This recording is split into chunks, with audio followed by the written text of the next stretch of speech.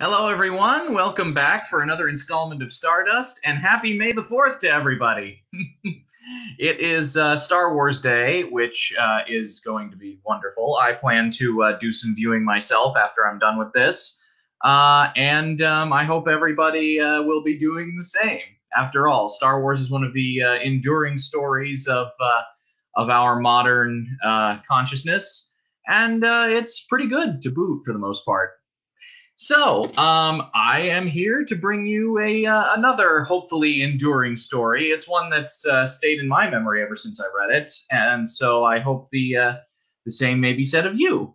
And we're about to hop into a new chapter. So, in the last chapter, Tristan, while trying to catch up with the Star, who is still riding on the unicorn to escape from his custody, ran into Primus, who offered him a ride on his carriage.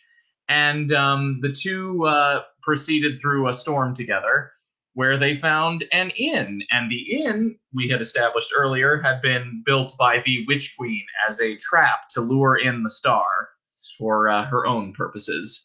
So let's see what happens next, shall we?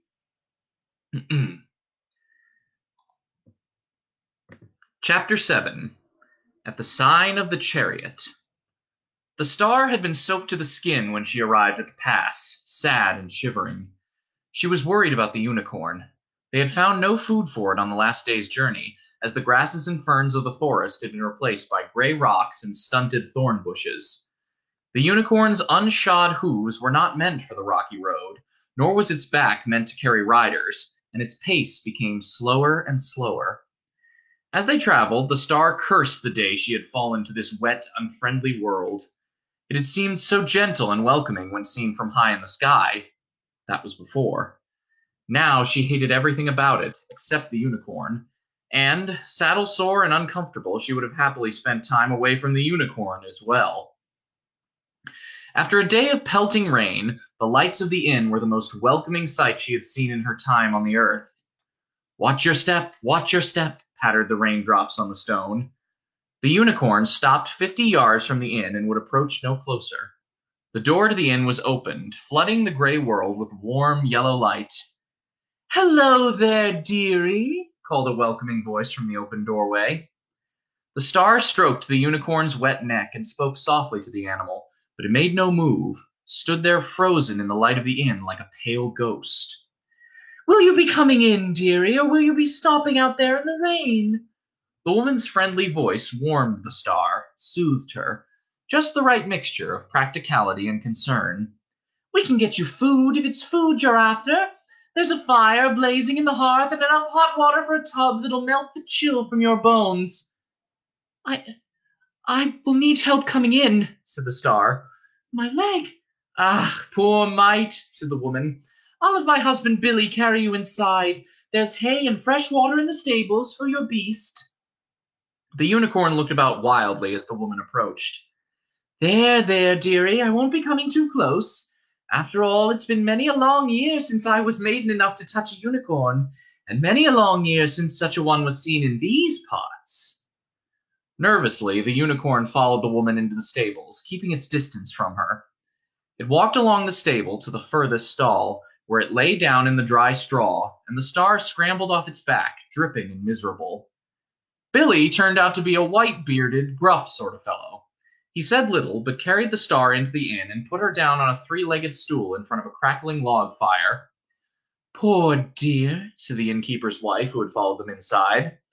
"Look at you, wet as a water nixie. Look at the puddle under you and your lovely dress. Oh, the state of it. You must be soaked to the bone." And, sending her husband away, she helped the Star remove her dripping wet dress, which she placed on a hook near the fire, where each drip hissed and fizzed when it fell to the hot bricks of the hearth. There was a tin tub in front of the fire, and the innkeeper's wife put up a paper screen around it. "How'd you like your baths?" she asked solicitously. "Warm, hot, or boil a lobster?" "I do not know," said the Star, naked but for the topaz stone on the silver chain about her waist, her head all in a whirl at the strange turn that events had taken. "For I have never had a bath before." "Never had one?" The innkeeper's wife looked astonished. "Why, you poor duck, Well, we won't make it too hot then. Call me if you need another copper full of water. I've got some going over the kitchen fire. And when you're done with the bath, I'll bring you some mulled wine and some sweet roasted turnips. And before the star could protest that she neither ate nor drank, the woman had bustled off, leaving the star in the tin tub, her broken leg in its splints sticking out of the water and resting on the three-legged stool. Initially, the water was indeed too hot, but as she became used to the heat, she relaxed, and was, for the first time since she had tumbled from the sky, utterly happy.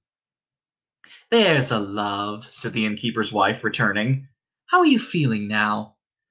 "Much, much better, thank you," said the star. "And your heart? How does your heart feel?" asked the woman. "My heart?"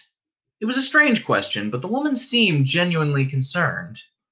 "It feels happier, more easy, less troubled." "Good, that's good. Let us get it burning high and hot within you, eh? Burning bright inside you." "I'm sure that under your care my heart shall blaze and burn with happiness," said the star. The innkeeper's wife leaned over and chucked the star under the chin. "There's a pet, such a duck it is, the fine things it says." And the woman smiled indulgently and ran a hand through her gray-streaked hair. She hung a thick toweling robe on the edge of the screen. "This is for you to wear when you're done with your bath. Oh, no, not to hurry, ducks. It'll be nice and warm for you, and your pretty dress will still be damp for a while now. Just give us a shout when you want to hop out of the tub, and I'll come and give you a hand." Then she leaned over and touched the star's chest between her breasts with one cold finger, and she smiled. "A good, strong heart," she said. There were good people on this benighted world, the star decided, warmed and contented. Outside, the rain and the wind pattered and howled through the mountain pass, but in the inn at the sign of the chariot, all was warm and comfortable. Finally, the innkeeper's wife, assisted by her dull-faced daughter, helped the star out of her bath. The firelight glinted on the topaz set in silver, which the star wore on a knotted silver chain about her waist, until the topaz and the star's body vanished beneath the thick toweling of her robe. "Now, my sweet," said the innkeeper's wife, "you come over here and make yourself comfortable." She helped the star over to a long wooden table, at the head of which were laid a cleaver and a knife, both of them with hilts of bone and blades of dark glass. Leaning and limping, the star made it to the table and sat down at the bench beside it. Outside there was a gust of wind, and the fire flared up green and blue and white. Then a deep voice boomed from outside the inn, over the howl of the elements. "Service! Food! Wine! Fire! Where is the stable boy?" Billy the innkeeper and his daughter made no move, but only looked at the woman in the red dress as if for instructions. She pursed her lips, and then she said, "It can wait, for a little. After all, you are not going anywhere, my dearie." This last to the star. "Not on that leg of yours, and not until the rain lets up, eh?" "I appreciate your hospitality more than I can say," said the star, simply and with feeling. "Of course you do," said the woman in the red dress, and her fidgeting fingers brushed the black knives impatiently, as if there were something she could not wait to be doing. "Plenty of time when those nuisances have gone, eh?" The light of the inn was the happiest and best thing Tristram had seen on his journey through Faerie. While Primus bellowed for assistance, Tristram unhitched the exhausted horses and led them one by one into the stables on the side of the inn. There was a white horse asleep in the furthest stall, but Tristram was too busy to pause to inspect it. He knew, somewhere in the odd place inside him that knew directions and distances of things he had never seen and the places he had never been, that the star was close at hand, and this comforted him and made him nervous. He knew that the horses were more exhausted and more hungry than he was. His dinner, and thus he suspected his confrontation with the star, could wait. "I'll groom the horses," he told Primus. "They'll catch a chill otherwise." The tall man rested his huge hand on Tristram's shoulder. "Good lad. I'll send a potboy out with some burnt ale for you." Tristram thought about the star as he brushed down the horses and picked out their hooves. What would he say? What would she say? He was brushing the last of the horses when a blank-looking pot girl came out to him with a tankard of steaming wine. "Put it down over there," he told her. "I'll drink it with good will as soon as my hands are free." She put it down on top of a tack box and went out without saying anything.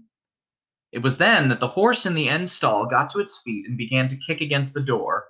"Settle down there," called Tristram. "Settle down, fellow, and I'll see if I cannot find warm oats and bran for all of you." There was a large stone in the stallion's front inside hoof, and Tristram removed it with care. "Madam," he had decided he would say, "please accept my heartfelt and most humble apologies." "Sir," the star would say in her turn, "that I shall do with all my heart. Now let us go to your village, where you shall present me to your true love as a token of your devotion to her." His ruminations were interrupted by an enormous clattering, as a huge white horse, but he realized immediately it was not a horse, kicked down the door of its stall and came charging desperately toward him, its horn lowered. Tristram threw himself onto the straw on the stable floor, his arms about his head. Moments passed. He raised his head.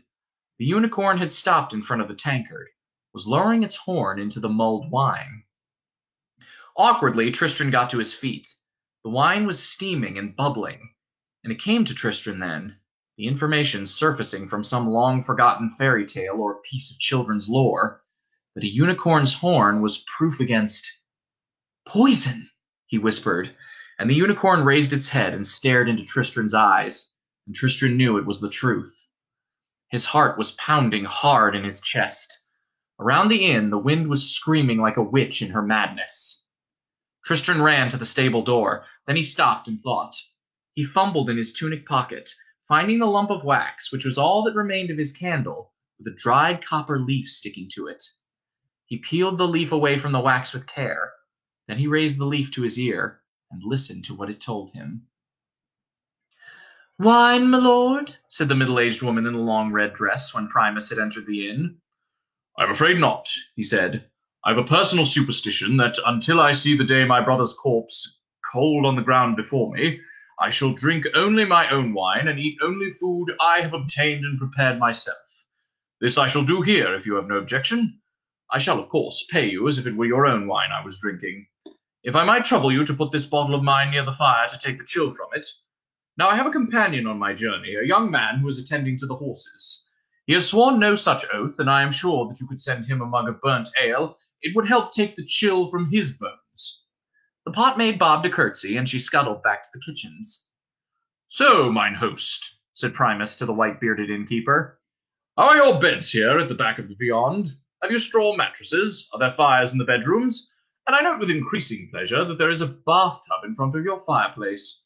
If there's a fresh copper of steaming water, I shall have a bath later, but I shall pay you no more than a small silver coin for it, mind." The innkeeper looked at his wife, who said, "Our beds are good, and I shall have the maid make up a fire in the bedroom for you and your companion." Primus removed his dripping black robe and hung it by the fire, beside the star's still damp blue dress. Then he turned and saw the young lady sitting at the table. "Another guest," he said. "Well met, my lady, in this noxious weather." At that there was a loud clattering from the stable next door. "Something must have disturbed the horses," said Primus, concerned. "Perhaps the thunder," said the innkeeper's wife. "Aye, perhaps," said Primus. Something else was occupying his attention. He walked over to the star and stared into her eyes for several heartbeats. "You?" He hesitated, then with certainty. "You have my father's stone. You have the power of Stormhold." The girl glared up at him with eyes the blue of sky. "Well then," she said, "ask me for it, and I can have done with the stupid thing." The innkeeper's wife hurried over and stood at the head of the table.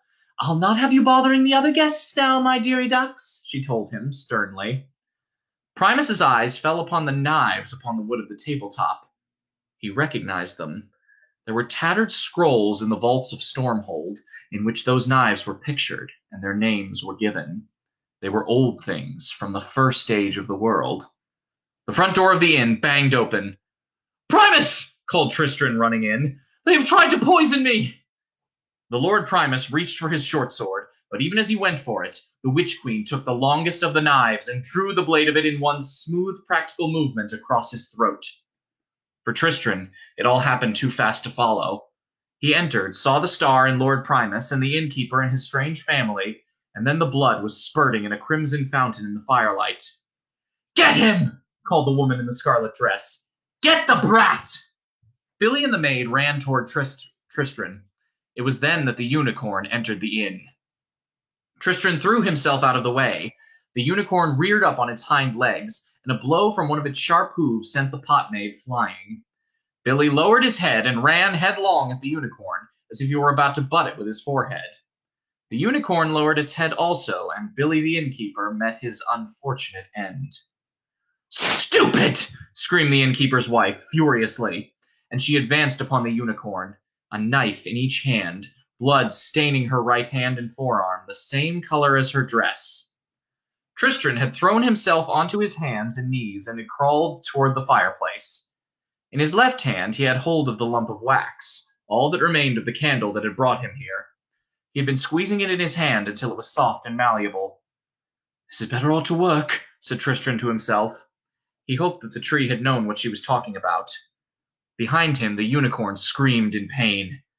Tristram ripped a lace from his jerkin and closed the wax around it. "What is happening?" asked the star, who had crawled toward Tristram on her hands and knees. "I don't really know," he admitted. The witch woman howled then. The unicorn had speared her with its horn through the shoulder. It lifted her off the ground triumphantly, preparing to hurl her to the ground and then to dash her to death beneath its sharp hooves, when, impaled as she was, the witch woman swung around and thrust the point of the longer-than-the-rock glass knives into the unicorn's eye and far into its skull. The beast dropped to the wooden floor of the inn, blood dripping from its side and from its eye and from its open mouth. First it fell to its knees, and then it collapsed utterly as the life fled. Its tongue was piebald and protruded most pathetically from the unicorn's dead mouth. The witch queen pulled her body from the horn, and, one hand gripping her wounded shoulder, the other holding her cleaver, she staggered to her feet. Her eyes scanned the room, alighting on Tristram and the star huddled by the fire. Slowly, agonizingly slowly, she lurched toward them, a cleaver in her hand and a smile upon her face.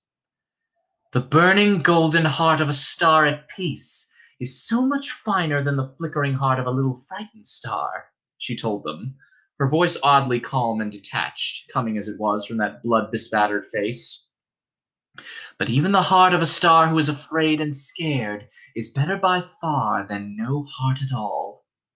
Tristram took the star's hand in his right hand. "Stand up," he told her. "I cannot," she said simply. "Stand or we die now," he told her, getting to his feet. The star nodded, and, awkwardly, resting her weight on him, she began to try to pull herself to her feet.